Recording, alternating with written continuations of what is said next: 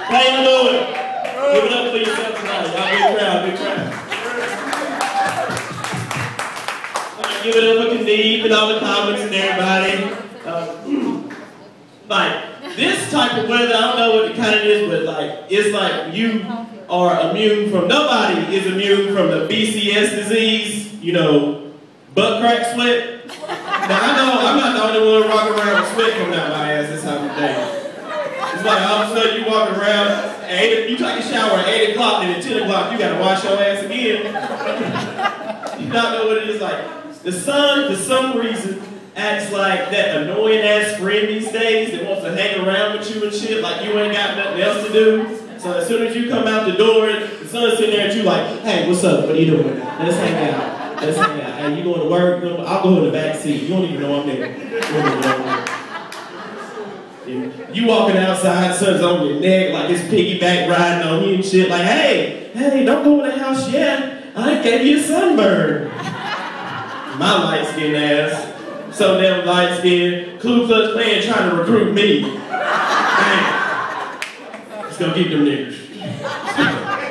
Speaking of which, man, my air conditioner is acting real niggerish right now. Bless his heart. Because when I turn it on in the morning, the shit come on, operate on CP time. When it come on at night, I don't even need you now. And then when it come on, it's got to announce itself all loud and shit like,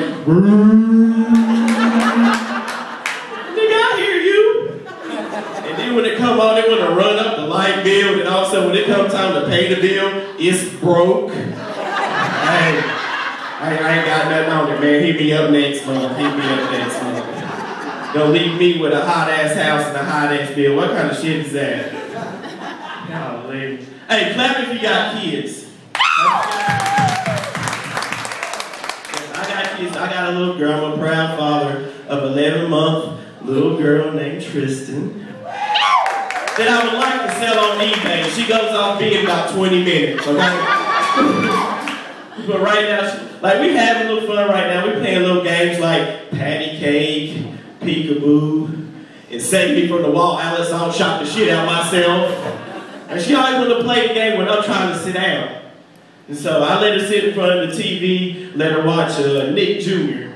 Let her watch fucking Wonder Pets and Yo Gabba Gabba all day. I don't know who the fuck got shot in Greensboro, but I know what the dancey dance is every day. And then one time I let her chill in the living room, I'm in the kitchen, all of a sudden I hear something go, cool tricks, cool tricks! So I peek up, I'm like, that's my kind of party. Because the last time I checked, the cool trick was a bitch that let you beat on the weekend. I mean, really, is that not a cool trick? I'm just saying. And then now she's at the point where we're trying to get her to read. So I checked out the commercial for the Yo Baby Can Read DVDs. But then I thought about it. I'm like, hey, I don't want my baby reading shit right now. Not because I don't want her to be smart. I don't want her to be smarter than me. What I look like coming home from work, trying to do Eddie on the freeway so I can have her help me on my PhD thesis before she get night-night. What's your thesis, Daddy? What is your thesis? But I want her to be smart, though. But it don't matter if you a mother or you a father, you always think the same thing when you have a little girl. Please don't grow up to be no damn hoe. So right now, I'm trying to stop all the little hoish tendencies she's got. Case in point, 2 months ago, she started crawling, but she didn't crawl forward, she started crawling backwards and shit. And so she in the living room, backing it up on the TV and not stopping. TV got so turned on, it turned itself on. I'm like, go over here, play with your little toys. And of course, I give her like the little ring stackers, a little stack of rings. But of course, she don't want to play with the rings. She want to take the rings off and put the thing in her mouth like, I'm like, no, don't play with the big yellow thing. That's your mama's job. Like, I don't want to look up on the internet. Like, I'm a real protective father. I don't want to look up on the internet. And I look at her, she's like 10 years old, and she got a little profile with a little scandalous ass middle name like they do on Facebook. Like, her name is Tristan. I used to be scared of the dick, now I throw lips to the shit. Handle it like a real bitch.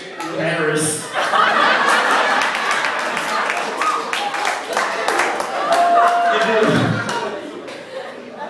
And I'm a real protective. I'm not gonna let her go to the strip clubs either. I will be one of them daddies that shows up at the strip club with a belt, a switch, and some ones in case I get distracted. And so I bust up and go like, where's my little girl? And then her friends over like, Tristan, your daddy's here! And I go to the back, girl, get your shit, let's get over here. Get your little My Pony draws and get the hell on. Let's go right now. So like I said, I got a little girl on sale on eBay in about 20 minutes. Anybody that wants to pay cash, I will give you the toys for free. Batteries not included. And another thing, like, who's in here? Who's in a relationship? Who's got a boyfriend? Who's got a girlfriend? Who's booked up right now? Give it up. Y'all been rubbing backs and asses up in this motherfucker all night, but didn't clap. Give it up. But for some reason, like, being in a relationship is a lot like being in customer service. You understand what I'm saying? Being in a relationship is like being in customer service. First of all, you're going to spend most of the time apologizing for some shit you didn't even do. Baby, I'm sorry. Baby, I'm sorry. I'm sorry the sun's out. I'm sorry you're on your period. I'm sorry that girl's ass looked at me first. And then you in training for like months before you even get to know what the real job is. How many of y'all, like, I woke up, like, the first day, she's a beauty, and then about 3 months later, I roll over, she's a fucking beast. She looked like Oscar the Grouch in the bed. I like trash. La, la, la. And then, all of a sudden, like, you don't know something's really wrong until somebody starts complaining all of a sudden. Like, you come home from work, baby, how was your day? Baby, you don't help me anymore. You don't love me like you used to. So I take it your day was good. And then all of a sudden they want to make plans to go somewhere else. That such and such will treat me better over there. I should think about going over there. On the count of 3. 1, 2. Because if you give a 2-week notice, we're going to be good. We're going to be real good. And then the main thing with like a relationship like customer service, you're going to get screwed, but it's mainly going to be on payday. Even if you work overtime. But I'm glad, hey, it's Thursday, right? Today's Thursday, right?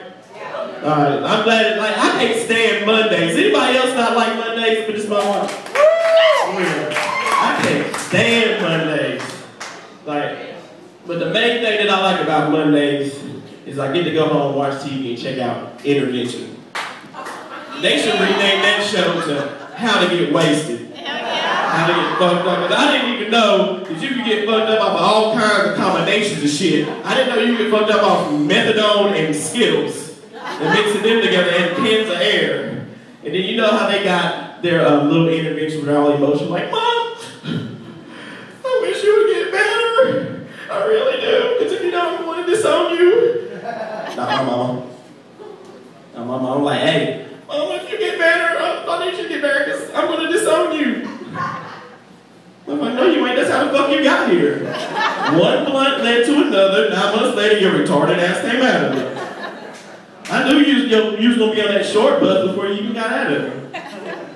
But I'm just glad she didn't get on that meth and have that fucked up teeth. And why is it that people with fucked up teeth want to smile and laugh all the damn time? Like, you see him on Facebook, mouth looking like fucked up jigsaw puzzle or something. And they throwing up gang signs in front of it. I'm like, West Side? Damn. And, like, forget it. Like, screw a health plan. Obama needs to get, like, a dental plan for everybody. Because if people's got an overcrowded mouth, they might need to donate some of their teeth to the people in Virginia, West Virginia. Because they really, really need it. But I would ask Obama, though, about it. But I see he's stressed out right now. He's real stressed out.